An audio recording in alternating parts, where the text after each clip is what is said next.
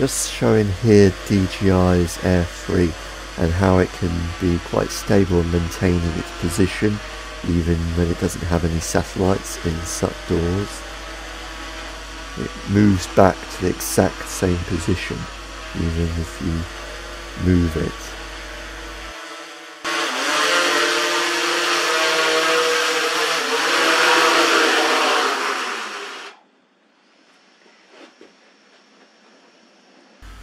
So this is what happens if you select the hover option from the menu. So if we go into the menu here, just check in the quick. I've turned off the brake thing just to keep it a bit more stable. We selected the hover there, and now I'm going to turn off the controller.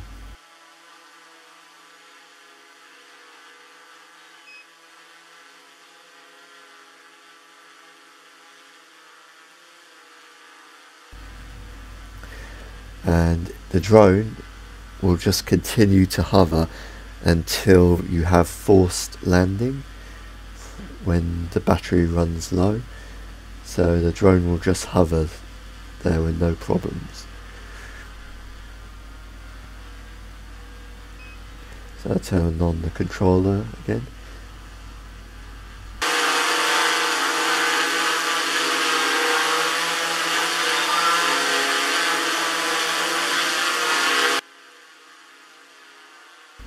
So now in the menu, if we go back to the menu, now we turn the controller on, just go to the safety section, go down to advanced, and then we select descend. So when you select this, you'll get a confirmation, and the drone will, as soon as it loses connection with DRC, it will land.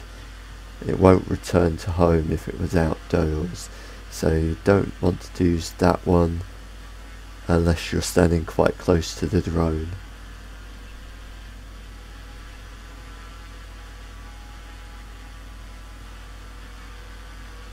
So turning the controller off, and almost immediately the drone lands.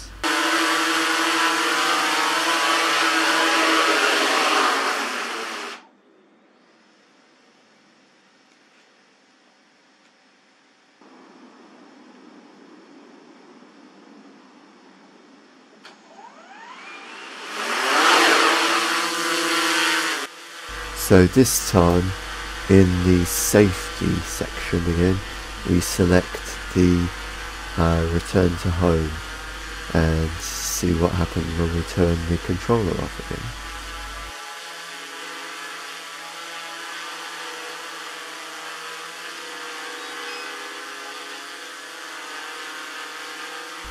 So doesn't descend immediately, it takes about 11 or 12 seconds before the drone actually lands. There we go. And the drone lands, so there's a bit more duration of time.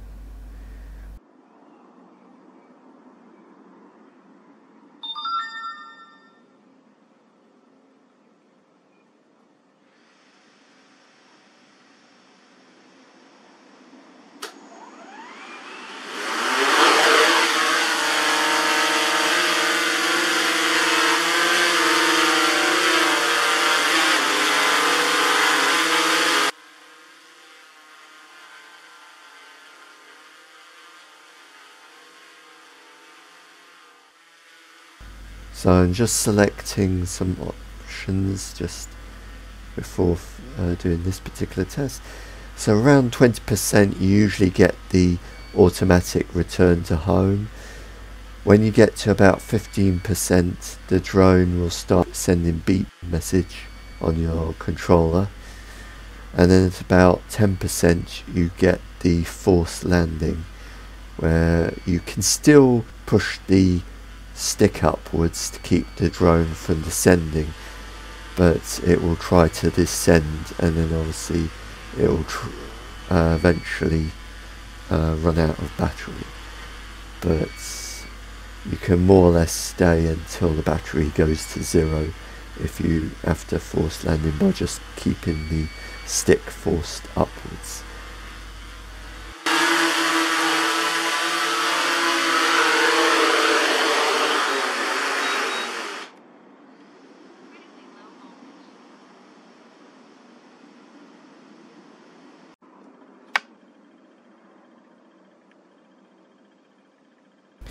If you accidentally turn the controller screen off, you can just tap it once to turn it on again or turn it off. But to turn off the actual controller, you have to double click it and then hold it.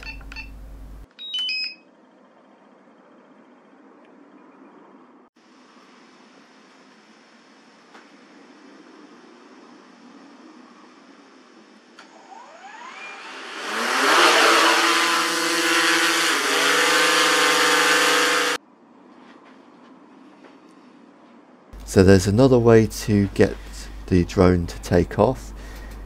Rather than using the auto takeoff function,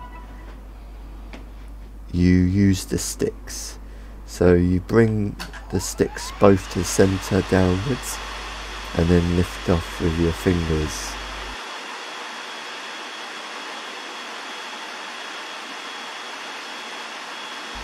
So the drone propellers will keep on spinning until the left stick upwards. So it's a different method. Rather than using the auto takeoff, you can just use the sticks instead to lift off the drone by clicking both sticks down and inwards.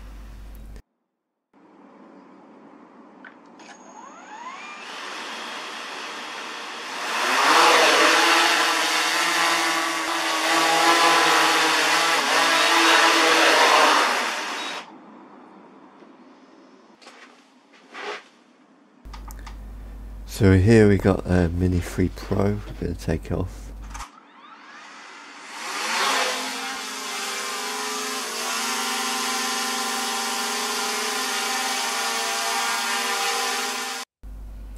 Go into the menu, just check some of them. In this case I'll leave on brake mode. And then we go to advanced settings, check. We'll leave it on return to home.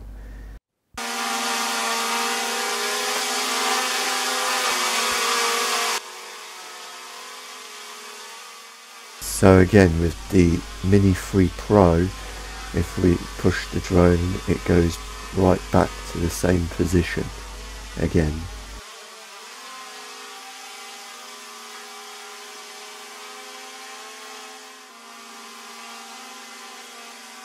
The remote off.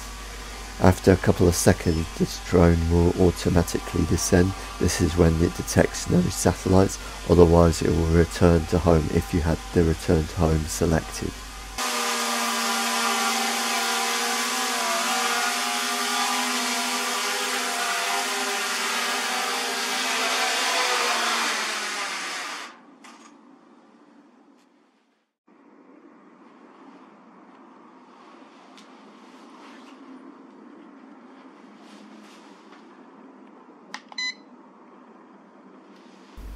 I haven't flown this drone in quite a while.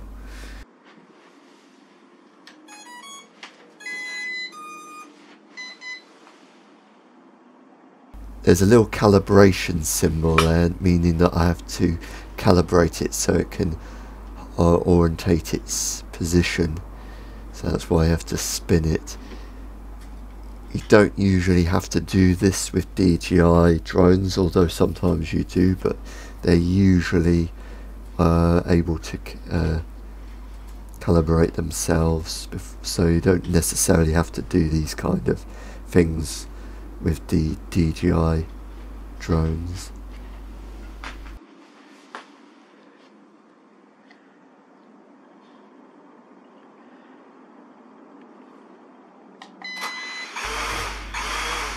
So I'm just switching off the satellites switch. This allows you to take off indoors or when you've not got any satellites.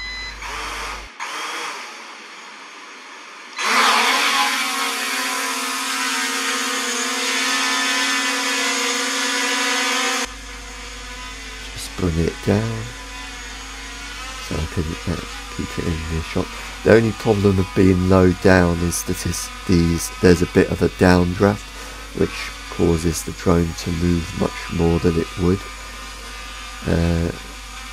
So after a few seconds it starts to move a bit with the currents of air, and it doesn't, because it doesn't have as the kind of positioning sensors that the DJI drones have. It tends to drift quite a lot. In this case it starts to drift more and more, so it starts to become a bit of a concern that it might actually drift into the wall, even though I'm trying to keep it in the same position.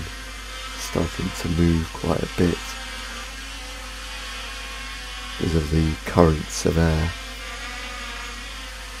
So I'd probably recommend not hovering in very small spaces with the Holystone drones.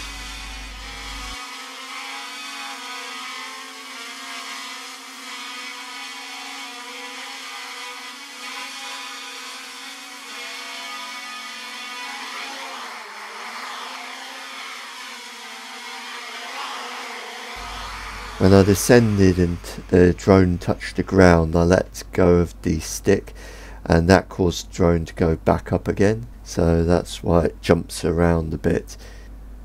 I almost crashed into the wall there.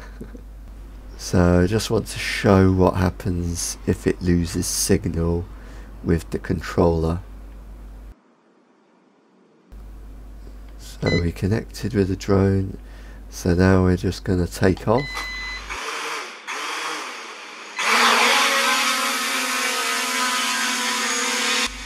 Hovers a little bit more stably up there, but because there's a little bit less current, so should be able to hold its position long enough to do this particular test. So I turn the controller off. After a few seconds, the drone will land. If that happened, it should return to home if we were outside and you had satellites. But that ends our demonstration of flying the drones inside a building.